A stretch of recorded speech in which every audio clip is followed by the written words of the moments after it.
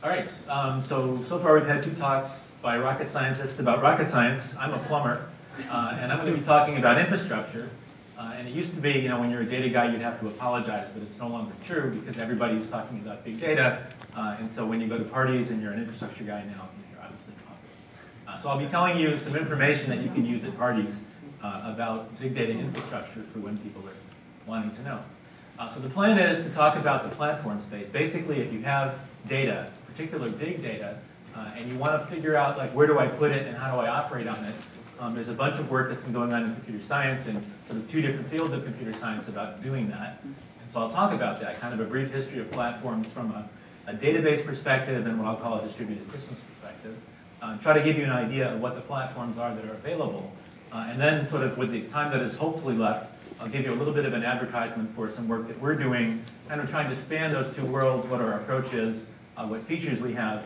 We've actually built a system. We spent about 4 years building it. And so if you have big data and you want to crunch your big data, and this sounds like it might work for you, we'd be happy to talk to you. So I'll also be interested in calling for customers who might have problems that they'd like to try on this platform. So this is obviously the big data era. Some of the big data is coming from science. Some of the big data is coming from us with our devices and things. There's been an unprecedented growth in how much data there is and how much opportunity that might give us. And so obviously kind of on the sort of the advertising and social network side, we have Twitter, we have status updates and things. There's a ton of information that's being generated about how people are feeling, what they're doing, what they're thinking. It's out there. If you look at some of the large sites that are doing things like providing social network services, some recent numbers from Facebook, they have over 1.3 billion active users, if you measure them on did something a month kind of mode, and lots of things being conveyed about what they like and what they don't like on a single daily basis. All this information is getting generated sort of every day. Likewise, Twitter, there's all this noise being generated about how people are feeling and what they're doing, and I'm brushing my teeth or whatever. Lots of users want you to know that, and they're tweeting. I think I have 8 tweets total, so I'm not a Twitter user. But again, there's a lot of information which can be mined from that and applications for that. Everybody is sort of interested, maybe that's why you're here, because you're interested in big data.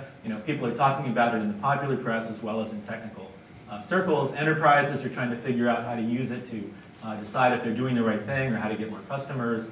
Web companies, online businesses, governments trying to figure out how people are feeling or how to help them get the information they need. Public health researchers are trying to figure things out from tweets, social scientists, and so on. So there's just a lot of data that's out here, and people are recognizing there's untapped value and a lot of opportunities to understand what's going on, to help optimize things that your business or your organization is trying to do, to try to assist people, get them the information they need after you figure out what they might need, and or to compete with your business. And so this is sort of driving this big data. The information's being created. Let's see if we can do something with it. So basically, one of the reasons, sort of the cartoon of that says, we're all generating this information. It needs to go somewhere. What are the platforms that this can go into to store that data, to process that data, and make sense of that data? So there's actually 2 communities that have been looking at data. So one is the database community. So in 1970, a guy at IBM Research named Ted Codd wrote a paper about a new way of thinking about data called the relational model, and basically kicked off what became a revolution in data management and a huge multi-billion-dollar business that led to the systems that are pretty much inside everything we have. Again, our devices are all running little databases. All the e-commerce that you do is back to databases. All the information that is being sort of generated about you. A lot of that is in databases, living in this in this world. And so the database world has been at this for a while. In around 2000, this web thing happened, and lo and behold, it caught on. And there was another community, sort of the distributed systems community, that started to address the issues of how do we get the information on the web, indexed and searchable. And so Google, and Yahoo and companies were doing that. Amazon wanted to sort of reach out and sell lots of things. Facebook providing social networks. They all started, but needed to do something with their data. And their data doesn't look like the data that goes in relational databases. And so there was a need for a different kind of platform. What I'll show you is what that platform started out looking like, how it's kind of coming down, ending in the same place or a similar place to the database field, how these things related. And so we'll take a quick look at sort of those 2 different approaches to dealing with data. So in the database world, it's been a long time where data's been gathered. People have been building their businesses around data. Relational databases, again, came out in the 70s. Language called SQL, which many of you may use when you sort of manage your data, your small data today. In the late 70s, data started getting big by late 70s standards. And so people were starting to look at how can I use a collection of computers rather than one computer to basically manage my data. A bunch of things were tried. And in the 1980s, there was a sort of a big breakthrough where people realized that you could use what's called sort of partitioning or sharding in modern terminology, basically to sort of take your data and scatter it across many computers somewhat randomly in a way that I'll show you later, and then process that data in parallel on many machines. And techniques were developed for doing that for all the kinds of things that the language SQL needs to do. And so there was one company that's a little bit south of here called Teradata. It's kind of the big gorilla in this space. And in the early 2000s, it became clear that we're getting more and more data, and there was a business opportunity here. And a lot of companies took another run at this problem. Again, using kind of similar techniques. I put Data Allegro kind of in highlights there because they're a company that's only about 15 minutes from here, and they were sold for $250 million to Microsoft a couple of years ago. So there's sort of like been local activity in that area. But lots and lots have been going on for many years kind of on the database side. The bottom line is the picture at the bottom, which is you have a cluster of computers. Each one has its own processing, its own cores, its own memory, its own disks, and they're harnessed basically to be sort of a single compute engine to process big data. And this is something that's been, there's a good history as to how to do this and what the good algorithms are for building such things. There's also kind of a flip side, which is where does the data come from? When you do something, you buy something, you take some action, a little what we call transaction happens that records that. And so there's also a need to do sort of real-time transaction processing. That's another thing that those kinds of machines have been harnessed for. These are the apps that power our daily business and produce the data that needs to be warehoused and analyzed.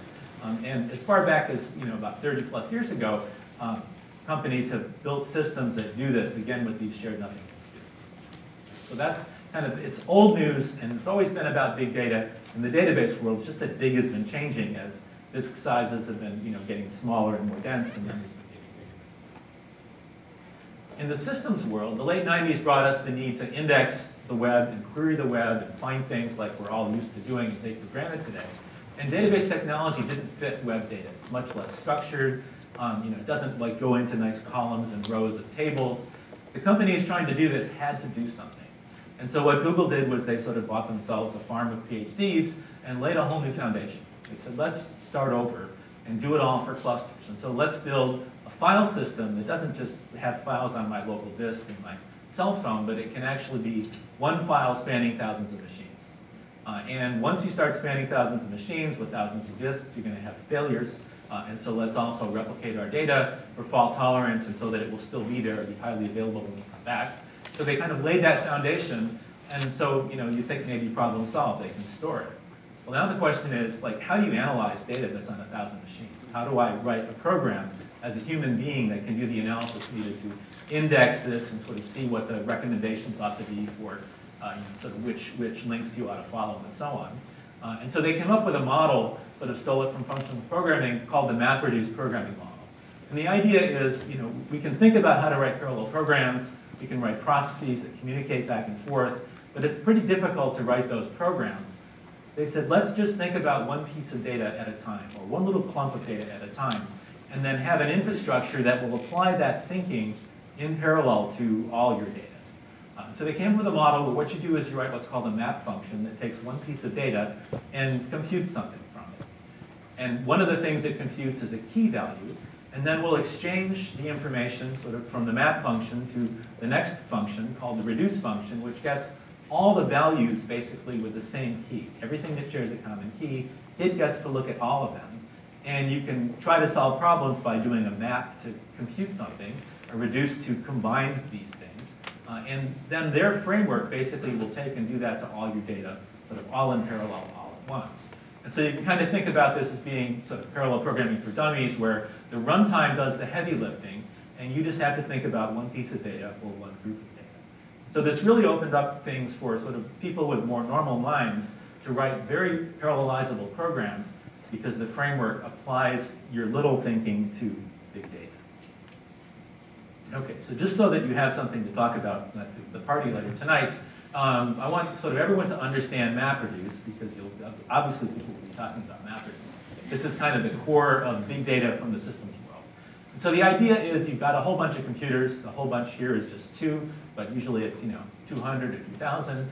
Each one of them has data. So the one on the left has a document that says Romeo, Romeo, we're out the Romeo. The other one has another document.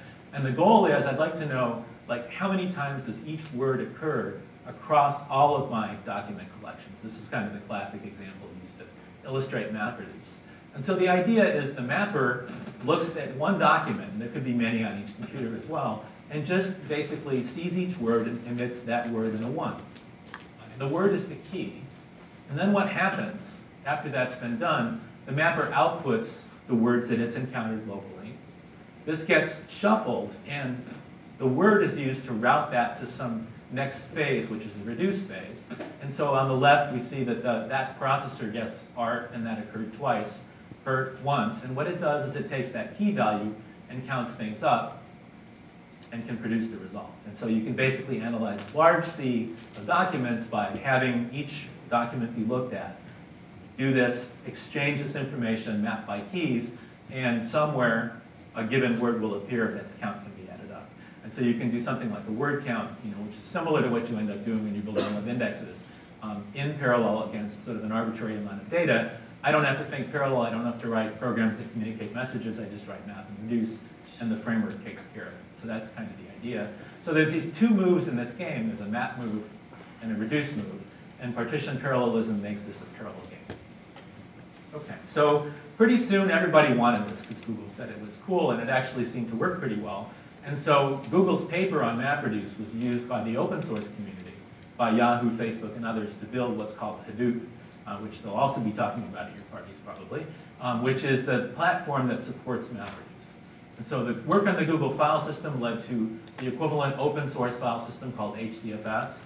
The work on MapReduce led to the Hadoop MapReduce framework. And this is really in very wide use today. It's a hugely sort of big business right now. Everybody's trying to use this to solve their big data problems off in industry.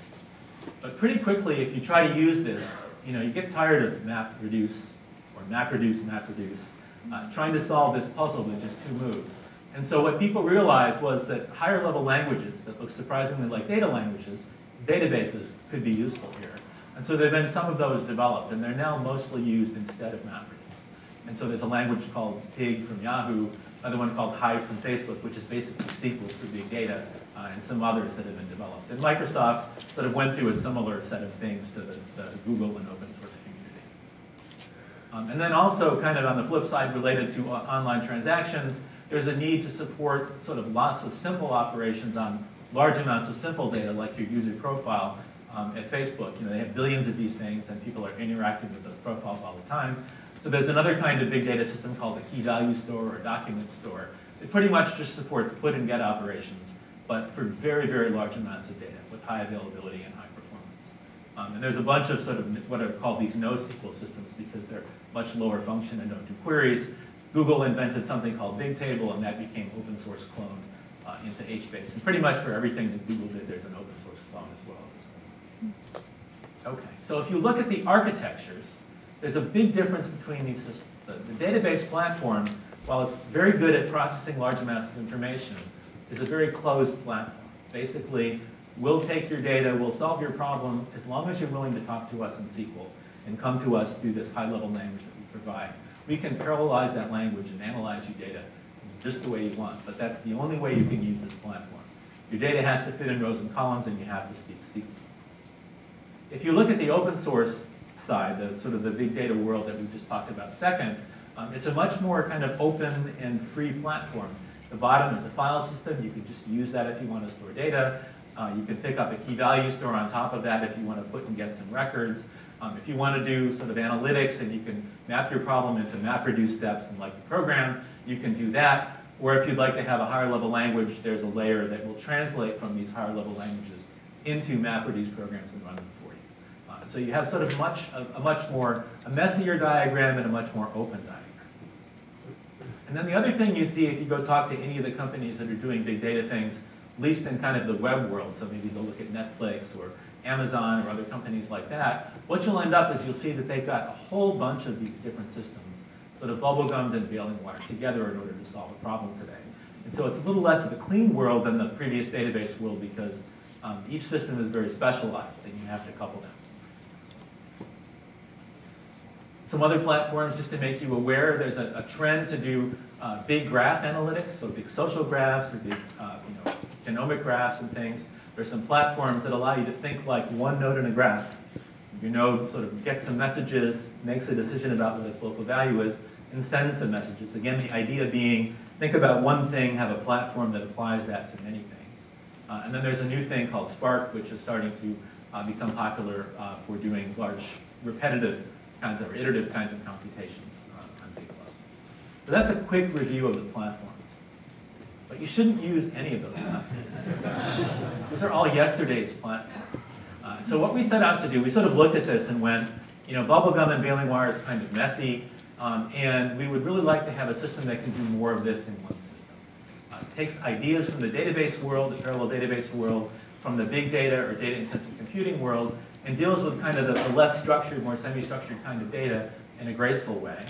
So we came up with a list of things we would like such a system to have. It should have a very flexible model for data so that if you have objects with other objects inside, you can say that rather than having to normalize everything to the tables.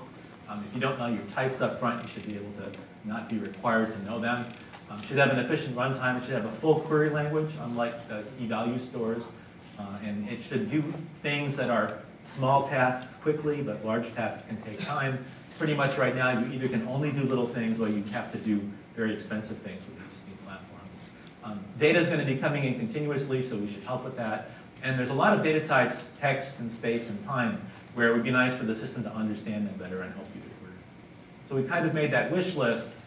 We built a system. I'm just going to show you kind of two slides. If you're used to using databases, it kind of looks like a database. And so this will relate to the advertisement I'll give you in a second. But we built this thing. Some highlights that I won't walk you through again. I just want this slide to be here for when you come back later and decide you want to use this system. Inside, it runs on a big cluster of computers, and so it looks very much like a parallel database, but sort of generalized. And so each of those manages storage, and it gets involved in query processing, and your data is partitioned across the system. You can load data in or set up what are called continuous data feeds. You can ask queries, get your results back, and so on. And we have a more open software stack. Again, I won't walk you through a lot of this. The main thing is that the system we built, called DB, is a complete system that's available, and we also have some open source software that I'll try to sell you for the same price, which is free, that does graph analytics, but it scales better than sort of the existing system. So just to wrap up, so what's the sort of status of this work? Hopefully, mostly what you got out of this is a sense of what the platforms are that you might sort of hear about at parties, but we spent basically 4 years of NSF money working with San Diego and UC Riverside, and with Riverside, that campus and I sort of co-developed and here the system which I've mentioned.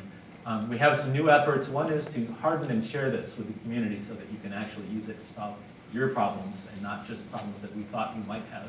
And then we're also sort of doing some sort of next technology ideas as well. The system has quite a few features, and so it has a full data model. You can do queries, inserts, deletes, manages your data for you, has a rich set of data types and sort of a bunch of cool features, including things that allow you to do some spatial and temporal kinds of analyses. And if you have problems, if you've got data, you're trying to do maybe social data analytics, we've worked with one group a couple times that's been doing things. Maybe you want to analyze some education data, and it's a MOOC, so you have a big data problem there. Public health, maybe you're trying to do something around emergency response, looking at tweets, traffic, and other things. This is a system that you can think about using as a place to put your stuff, and then a language you can use as a place to look at your stuff and start slicing and dicing your data. So this is available. I'd be happy to talk to you sort of after the fact about that, if you'd like. If you want more information, we have a sort of a project page that's listed there. If you Google *DB, somehow it comes out as the top hit. It's the most popular *DB that there is in the world. And so you'll find it by just using that one keyword. If you're interested in large graph analytics, and you can remember Craigolix, Google for that, and you'll find an open source thing that's equivalent to Google's Craigolix. It's our sort of open source clone of that. And this is all sort of open source. It's been sponsored by a number of or helped by a number of companies, and is freely available. So we encourage people to get involved with us if you want. We'd like to help you solve your problems, and at the same time learn how our system can help solve problems better. So that's it.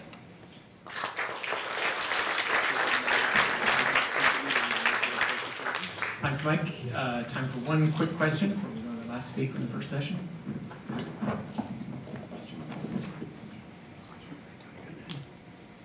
Yes. Yeah. Have you done any work putting in database analytics into Asterisk DB?